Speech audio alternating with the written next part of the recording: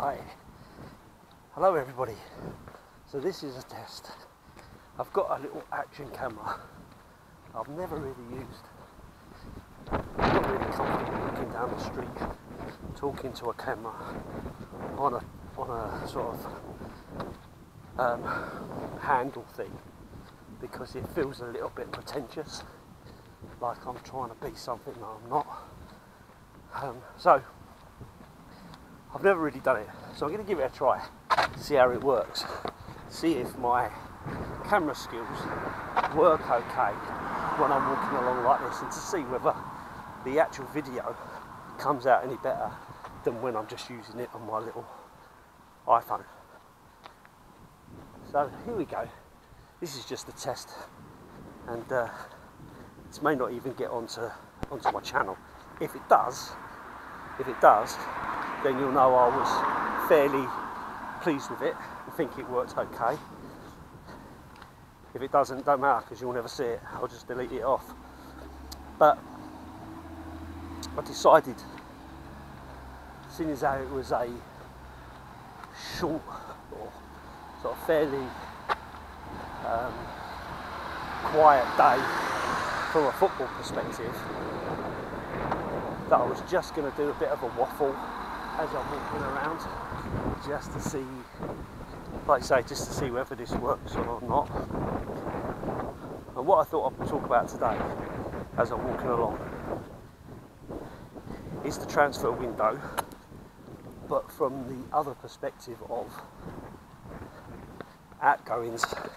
And I know I did a video about this recently, but that was about specific players and what I was hoping for those specific players.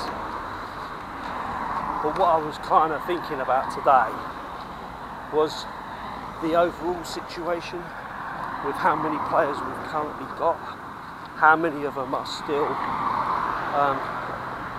within the squad, and why it's gone so quiet. And I know the window has a while to go yet before it closes off, and a lot of work is done towards the end of the season, the window obviously, but it was just a bit quiet. Strange how quiet it is, but I think that's fairly quiet for everybody. And I'm thinking about players that we may have almost kind of forgotten about what we're going to do about it. Because when you think about it, I haven't heard anything about Winks at all. So I'm wondering, is he still in and around the squad? Is there still a part for him to play? Which doesn't seem likely, and you would have thought that he would really want to be able to get out and get playing again, to regain his form or his minutes under his belt, so that he can kind of try to push for an England recall. I'm wondering if that may be the sticking point, that Premier League clubs aren't coming in for him. He doesn't want to take a drop down too far, which would make sense if you was him, because you've got to believe, to be successful, and he's been successful. He's played Premier League football, right? He's played in the Champions League. He's played against Messi. He would want to believe that he's good enough to be able to play in the top league. So for me, I'm thinking, why don't he do what like Smalling and Abrahams did? Go to Italy or somewhere like that. If he can get into a team, I mean, even Trippier. I know Atletico were a big team in Spain, but there must be other teams around that level, or in that mix, I guess, that would be interested in taking him on. It would make sense, right, to go there, because surely he's got a better chance of playing for England again by showing his quality in a better league than maybe picking up a position for Bournemouth or Forest or someone, you know, Everton, someone who's, you know, with all due respect to those clubs, expecting to struggle, expecting maybe to go back down again, you know. So that kind of sprung into my mind about that. Why would he not consider that? And maybe he is, but it's all really, really quiet, isn't it? Really, really quiet. So I don't, you know, Joe Rodon obviously has gone off to Rennes, which I think is a bit of a shame. I know I spoke about this the other day, so I may be repeating myself, but like I say, this is a test video. He's gone off to Rennes. Obviously, from his point of view, he wants to play football ahead of the World Cup, so it makes perfect sense, and that's why I'm thinking a similar thing for someone like Winks, you know, who must be wanting to get off that way. You know, he must believe in himself to a certain extent, and if he doesn't, maybe that's where he's going wrong, you know, not believing in his own ability. But I don't know, time will tell. I don't think players like Emerson, Doherty, I think Doherty's the expected right wing back, with Emerson as a backup and Spencer's someone to develop. That's how I see it. And I know that's not really what a lot of fans want to hear, because obviously they want a new person in that position. And I'm not saying that I don't, because I'd love to see a real quality player on the right hand side. And I'm not sure yet if Doherty is going to be able to fulfil that.